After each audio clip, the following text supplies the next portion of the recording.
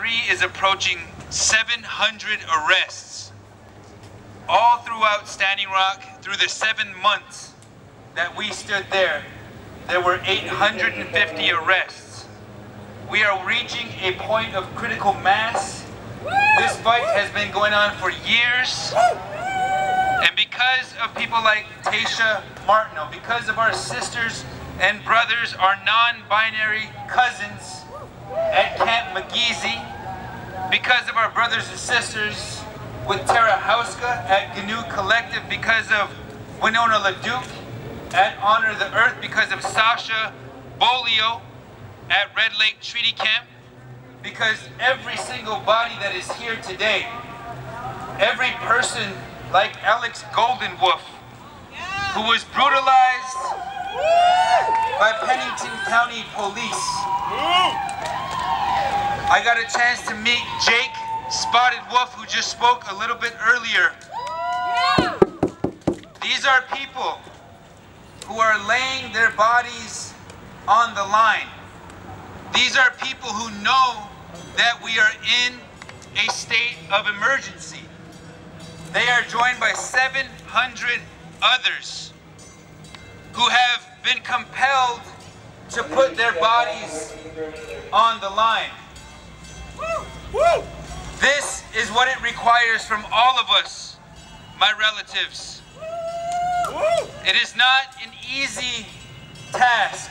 It is not an easy life.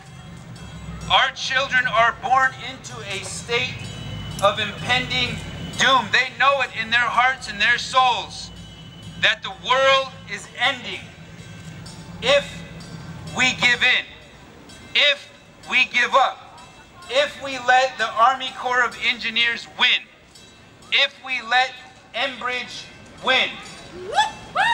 Every time we come together in numbers, we come together in power. It's no accident that looks like an F-35 fighter jet flew over the gathering here at the United States Army Corps of Engineers. It's no accident that it looks like the Coast Guard is sending a ship right now to tell us to get off this bridge. Block it! But this is our land. We are on indigenous land, my relatives, and we have made space for our brothers and sisters who might have been called white, who might identify as white, who have broken through the facade of whiteness and realize that race, just like religion, is a construct designed by human beings to keep us divided. My relatives, there's law enforcement approaching the bridge. Be careful, watch yourselves, ensure your safety. Everybody who's on the bridge, they're coming to remove the banner drop. Duluth Police is on the scene. Part of our job, you know, as human beings, is to make sure that we can transmit or pass on a Mother Earth, an ecosystem that our children can make a living from. Just standing over by the police, understanding how the colonization process has caused us to live in a very linear, gridlocked system in which capital and property ownership are protected over everything else. Capital, profit, property ownership is protected over human beings.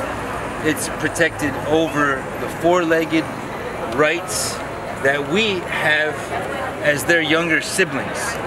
The human species, the two-legged being, is the youngest in the family of relatives, and we have gone woefully off course. But there are enough of us, if you paid attention today, at Camp McGeezy, BIPOC individuals, LGBTQ+, queer, non-binary, gender fluid, however you want to look at it. They are opening the doors to indigenous peoples, to non-indigenous, those who see themselves as non-indigenous today, but who were indigenous centuries ago, maybe millennia ago, but they've identified themselves as white people. Just like we are not Indians, that is not a term that belongs to us. Just like black Americans are not black Americans, they're indigenous Africans who were brought to our hemisphere. We need to graduate from those differences, those categories that have been assigned to us. And so we see that happening here today. There are more allies here than there are indigenous peoples, which means that we are succeeding, that we are growing a critical mass, which it will take to win this fight. Every single day, people wake up, every single day is an opportunity to connect, to go within, and to express our inherent divine nature. This is also possible through ceremony and protecting the water, gathering in a circle, constructing teepees, burning cedar.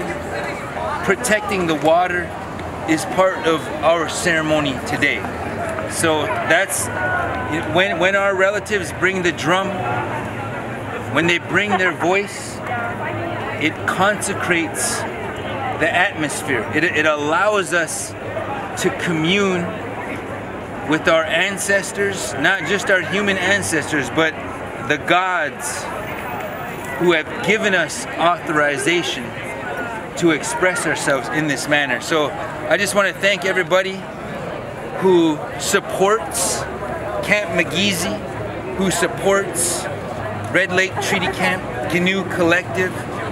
Again, I always mention the petitions because if you're watching this stream or if you're able to catch this in some other platform, that's how you can support, that's how you can assist, is to inform yourself, share the content, share the streams, make sure that we can't be ignored. That's the biggest message here today as we stand in front of the Army Corps of Engineers Duluth headquarters, is that President Biden cannot afford to ignore us. I don't know what they're thinking. His team, his administration, the Secretary of the Army. I mean, you listen to our relatives at McGeezy, there's been 3 frackouts in the Mississippi River. We are in a time of perilous drought.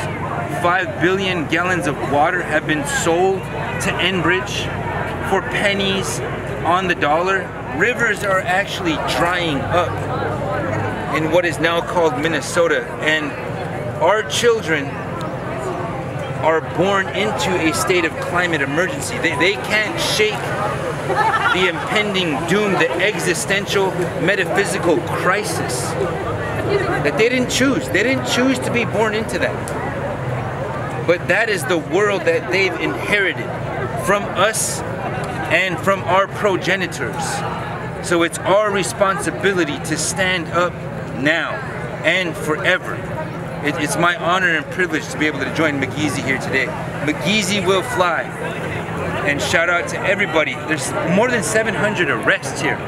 So we'll continue to highlight Line 3. We'll continue to bring you anything that we have access to. We're here to support in any way we can. Those who've carried on this struggle, the Anishinaabe people who have inherent rights and treaty rights to express themselves here. We are here to have their back. So, Lila Wopila Tanka Ichichapalo. We are out.